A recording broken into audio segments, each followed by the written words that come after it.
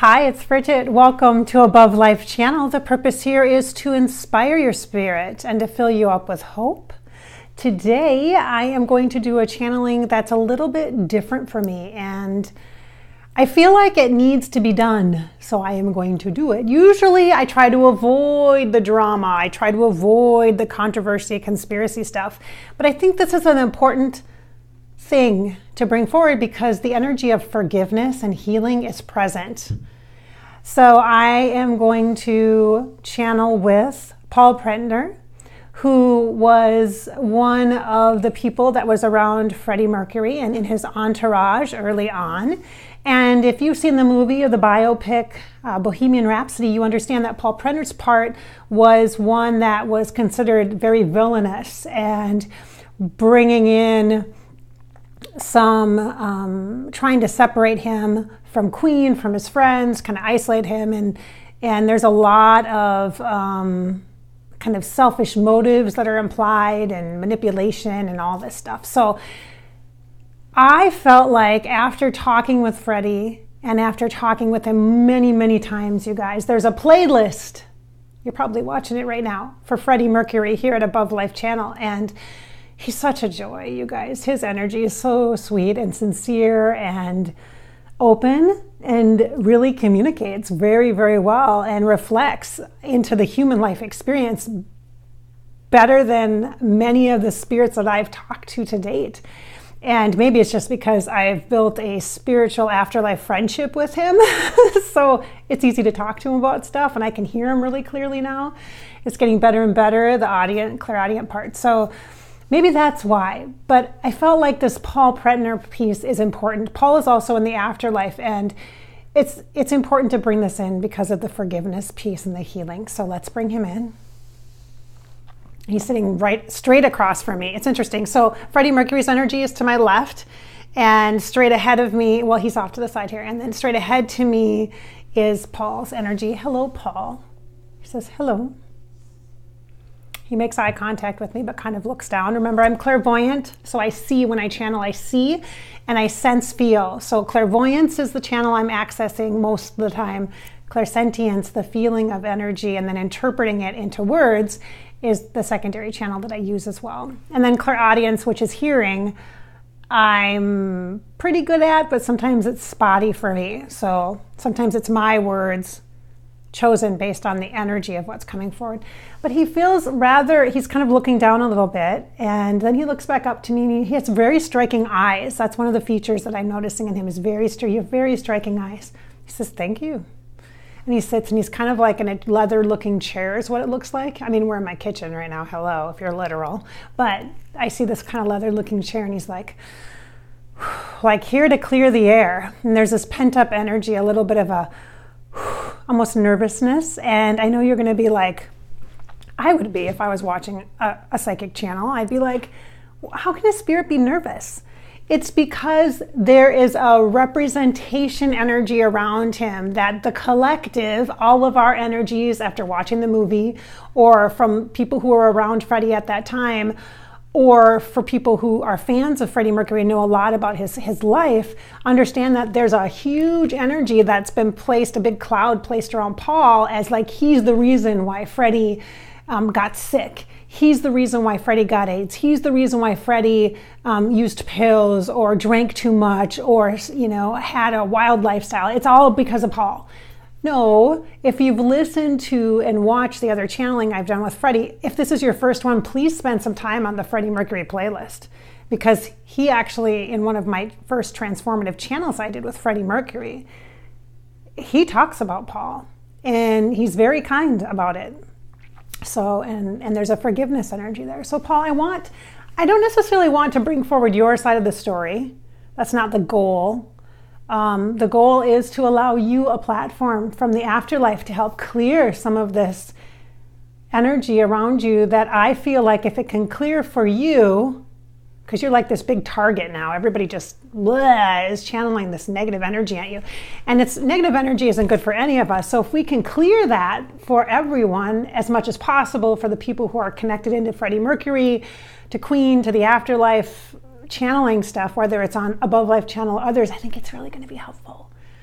So what do you have to say? Is there anything that you want to come forward with? He says, oh boy, I just got a hit in the gut. Right at the solar plexus. Oh, punching that spirit chakra inside the body. Ouch, okay. He says, everybody makes mistakes. And everyone is responsible for their own choices. He says, I take responsibility. And he says, it's not uncommon to have a bad guy. There's always a bad guy. He just reaches forward for a cigarette. He says, there's not much that can be said that hasn't already been released or revealed. He says the damage has been done. I don't ask for anyone's forgiveness, he says. I've received it from Freddie, and that's what's important in the afterlife. He has the way he talks is interesting because he says words and then it kind of drops them. He says a word and it drops. It says, he's got an accent, that's what I'm trying to say.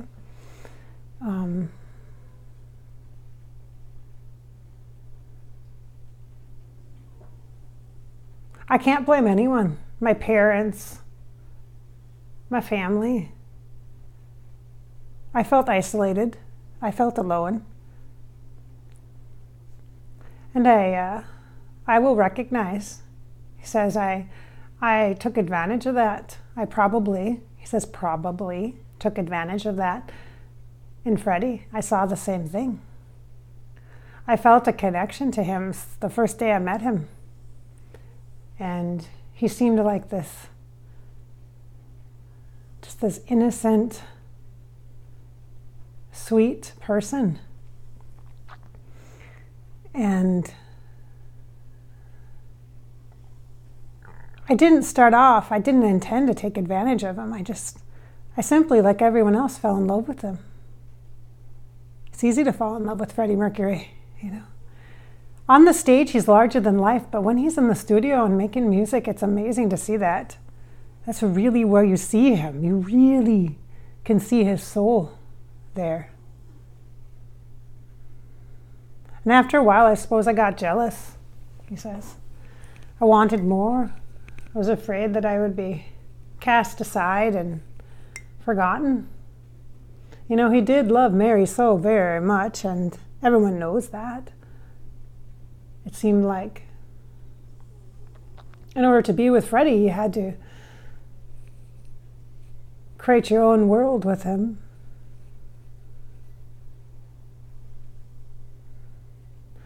You know, there's not much that can be explained.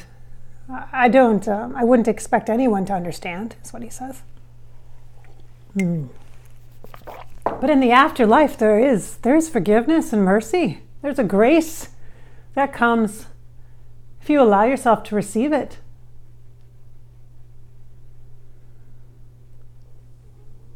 It was kind of ironic, I suppose, that I died prior to Freddie. I never wanted to be alone. We had that in common. That's a common thing. I believe Freddie had some compassion for that in me. But I will say I took advantage. I did. I most certainly did. But I was afraid. I didn't really know what love was or what it meant. And I don't think I let myself even dream about that, he says. So can you talk about then, you went after your, okay, let's talk about, there's so many things I could ask you about. I don't want to get into too much trauma stuff. I mean, after all, I am channeling Paul, right? And Paul knows a lot about the inside stuff about Freddie.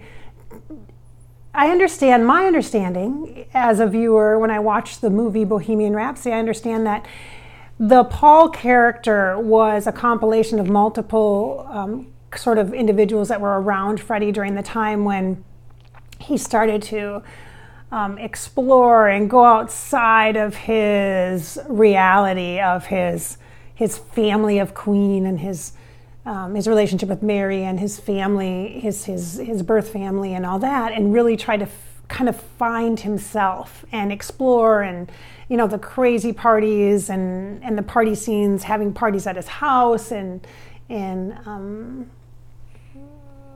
then also, you know, going clubbing and all that. What part did you play in all of that? He says, all of it. I was there for everything. It looks almost though like in the movie you're depicted as like this puppet master, like orchestrating him not to do this and orchestrating him not to do that, like really manipulative and like devious, you know? He says, that's a character in a movie. He says, that's a character in a movie. But he says, I can understand why I was depicted in that way, because ultimately I could be seen as the person that introduced Freddie to this wild, reckless life. He says, you have to understand that in the time, being gay wasn't a thing that you could do as a normal, you couldn't do that and have a normal life. You couldn't settle down and have a family and children and a picket fence and all that. Like he's showing me, you couldn't have, he's conveying, as I'm seeing, he's speaking to me in imagery right now, that he couldn't have like a normal life. Normal is such a loose term, you guys, hello. It wasn't possible in those times for people who were gay to be a couple in public and live in a neighborhood and walk their dog and have a white picket fence and adopt children or have children. You know, I mean, it was like totally unheard of, like not even imaginable. He says we were so vilified, he says. We, the gay population, is what Paul is saying, was so vilified. He says, you know, and it corrupts you. He says it does corrupt you. You lose your sense of yourself when everyone outside of the community that you're in, whether it be the gay bar down the street or your friends who are gay and a few others that accept that, you know, lifestyle, it really becomes your own world, because you're not accepted as you are in a way that most relationships are accepted. And he says, society wasn't ready for any of that kind of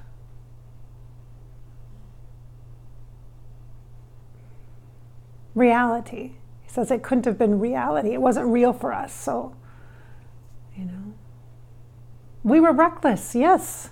He says we were wild. He says it was free. You know, it was freeing to just let everything go. You know, he makes me feel like there's ecstasy involved, just so you know, like the drug ecstasy. I feel that. I shouldn't say I feel that. I sense that energy, that ecstasy was involved in some really adventurous things. So let's just say that. And not that that's right or wrong, not that we should be judging that, but it almost seems like it was to the extreme. So are you really the person that introduced that? He says, oh, I just brought out the side that was already there. He says, there is an impulsive side to Freddie Mercury. He says, a side that was caged for many, many years. And once that was let out of the cage, then he was free to be himself and to express himself. And he wanted to have, I believe, he says, this is what Paul's saying, I believe he wanted to have the experiences he couldn't have had before. I said, okay, Paul, but it's excessive. And it seems like you just kept like feeding him the alcohol and feeding him the pills. And is that true? Like that was depicted in the movie that way? He says, yes. He says, yes, it wasn't, he said, it wasn't just me. He says, so was Freddie an addict? He says, well, I'd say he's an alcoholic. If I was going to say anything, I would say yes. He said, but we all were. That's what you did to numb your pain during the daylight hours. Trying to be a normal person and forget about your shadow, you know, like your dark side and at night. And I'm like, okay, Paul, but so if the gay part of you that was out expressing, like I hate to affiliate being gay with like being promiscuous. I mean, that's so stereotype stuff. That's so like way old fashioned, not real, not up with the times, you know. I mean, that's so awful. I don't affiliate those things together because that's not true. There are people, and there were people, there have to have been people at that time that weren't like, you know, I mean, come on. You can't just say, well, everybody does it, so that's what we're going to do. You can't use that as an excuse. So help us to understand this, because it looks like there was like maybe sex addiction to pills or drugs of whatever type, and alcohol. And alcohol is a drug, but I'm considering, because you already said alcoholic would be the thing you would consider. But he said everybody was. And then you referred to the evening, like going out and having crazy parties and stuff and very adventurous experiences, let's say that. But you refer to that as almost like this thing you have to hide, like it's the bad part. He says, well, it's like a drug. He said, it's like a drug. You have to understand, he says, I mean no disrespect. He says to me, I don't mean no disrespect. But you have to understand that it was different. And being gay was like an addiction, is what it was like perceived as. Like it was this thing that you do, but you don't talk about it. You only talk about it with the people who do it. It was just like drugs or going to the bar and drinking. And I mean, and it was all of that. You have to understand, he says, I don't mean any disrespect, he says, but you have to understand it was very different times then. You know, he says, you're talking about the 70s and 80s. He says, my God, you were barely born in the 70s. Like, okay. Yeah, so he's right. I mean, and you know, I wasn't raised during that time necessarily. Like wasn't conscious of it. I was like a kid, you know, in white suburbia and no clue about that, right? Which is kind of ironic that my dad was gay, huh? Not ironic. Probably common, where people who were gay felt like they had to hide it, whether they were men or women. And it almost seems like the gay population of men in particular, because of the AIDS epidemic, is totally like identified with gay men and not women. But there were gay women, and women in general get AIDS too. But it seems like there was like this stereotype, like, is that? And he says, you have to remember that that's when AIDS did come on the scene. And he's right, you know, in the early 80s. And it was kind of seen as this consequence of being gay, being a gay man. Oh, okay, Paul, okay. But it's not a consequence of being a gay man. If you're in a monogamous relationship and you're having safe sex, you wouldn't, you know, that would not be your scenario. So you can't, to help us try to understand this, I guess what you're trying to portray in our conversation here is the times were so different then. I mean, you're talking the 80s, right? Yeah, I mean, that's like 40 years ago. That's a long time ago. So yeah, things should be different. Almost half a century, things were totally different. He says, you know, it's almost like, he's equating this, people are going to be not happy about this. But Paul is equating it to like the civil rights movement, you know? Like gay people coming out and, you know, and we had such a strong community, he says, because we had to be close and we had to, you know, do whatever we were going to do out in the open, like our relationships, our normal things had to be in private. Normal things, you know, like holding hands, going to the grocery store, he says that doesn't happen. That didn't happen during our time. You have to understand that. During Freddie's time and my time, that did not happen, he says. That was not what happened. You can look back. It's easy to look back and say, well, why didn't you do this and why didn't you do that? He says it's easy to look back with a critical view, but you have to understand what it wasn't. Things were very different. Well, okay, that's fair enough. I'll say that. That's fair enough. And I don't want to argue what's an afterlife spirit, because I know at a higher level you are a oneness energy, a vibration of oneness. He says, actually, I'm back. I'm incarnated again. He came back. He's incarnated again. He says, so what you are connecting with is the resonant memory or the essence of who I was and what I hold for people who are calling me up to be able to use for their own healing and their own forgiveness for their own lives. The past is something that that can haunt you if you let it, he says. Paul Prenter. It can haunt you if you let it.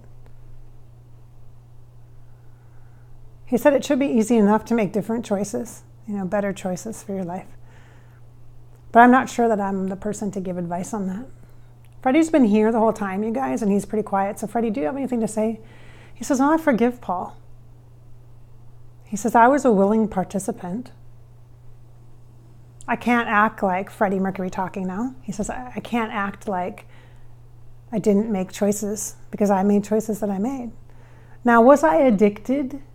Bridgette, I know you wanted to ask me that. He puts his chin out. He says, I know you want to ask me about addiction. Was I addicted? He says, yes. I would say I was a high-functioning alcoholic, if you needed to classify me. He says, if you need to put me in a box, that's what you would say. But he says, sex was an escape for me. He says, it was an escape for me. It was a connection to something that's indescribable. It's hard to put into words what that means. In fact, Freddie, we should probably have a conversation. That would be a difficult conversation, but we could have that conversation in a channeling where we could just talk specifically about that. Would that be all right with you? He says, yes, if it would help people. He says, yes, if you're going to be okay with that. He says, yes, if you're okay, if you're willing to go there. Yeah. So is there anything else related to Paul that you want to dispel or discuss or anything like that? He says, I agree that he was definitely, he said he was vilified in the movie. I agree. And he says, and some of that is due. It's due. He looks at Paul and says, it's due. And Paul says, yeah. And Paul says, somebody's got to be the bad guy. And Freddie said, yeah. He says, you or me. That's what he says. You or me. Yeah, I don't feel like there's animosity or anger between the two of you. No, I forgive Paul. He says, I forgive him. You've got to take responsibility for the part, for the part that you play. And I take responsibility for mine.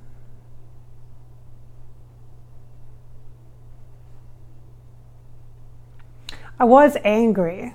Freddie says, I was angry. I felt betrayed because I was. But, he says, but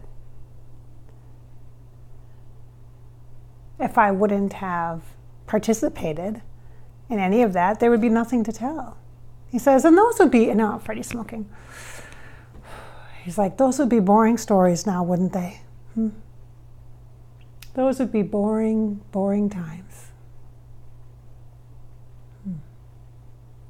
He says, would I go back and change things if I could?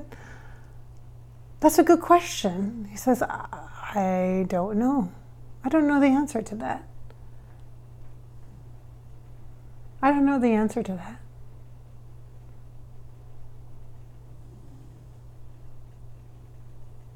I don't know if it would have been different, how it would have been different. There might have been just a different Paul, basically. He's showing me like there might have been other players, or different things that happened. He says he's showing me like the results or the outcome may have been the same. He may have still had AIDS, Yeah. Wow, okay. Thank you so much for your time. We've been talking to Paul Prenter in the afterlife, who's connected with Freddie Mercury as well. And Freddie popped in to share and connect as well during our time together. This is volatile stuff. I know that this is sensitive subject matter, and it's difficult for me as well. You guys know my history, that my father died of AIDS, and he was a gay man and living in the closet. And so I have a personal connection to this, so I definitely have biases. So I hope I didn't come on too strong with Paul or be too harsh with him. I think we need to learn from Freddie's energy in the afterlife and understand that there's forgiveness and healing that comes, and that we all have our own responsibility and accountability for our peace and our own lives and our decision-making processes. So This will be interesting. This isn't a touchy-feely, necessarily feel-good video, but I would love for you here at Above Life Channel to take a moment to really feel into how you are holding on to some things from your past, where if you could give yourself permission and the freedom to let go of waiting for someone else to make things right or to heal your harm, the harm that has been done to you, the hurt that has been done to you. If you could just give yourself permission to be free from some of that, to feel the freedom of forgiveness in your own heart for yourself and your role or your part in that.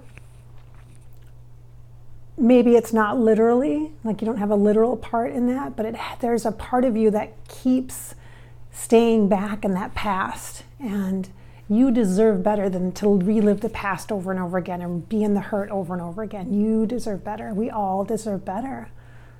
Human life is not supposed to be about suffering, constant suffering and pain, and there's healing and forgiveness to happen here.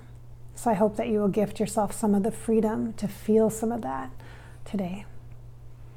This is Bridgette at Above Life Channel. Thank you so much for watching. Remember, this is your life. This right now, this present moment, it's your life. So live it. Oh, I hope you live it. Thanks for watching.